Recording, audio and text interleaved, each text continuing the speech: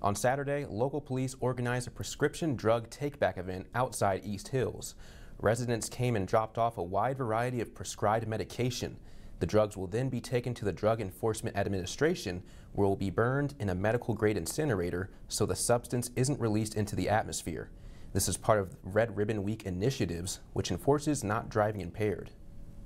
We still have people that think, oh, well, marijuana's legal now, so I can smoke it and hop behind the wheel because it's a legal substance. No, it's not any different than alcohol is a legal substance too, but you can't drink a half a bottle of Jack Daniels and then go hop behind the wheel of your car and drive down the road. So Red Ribbon Week's really trying to bring attention to that issue.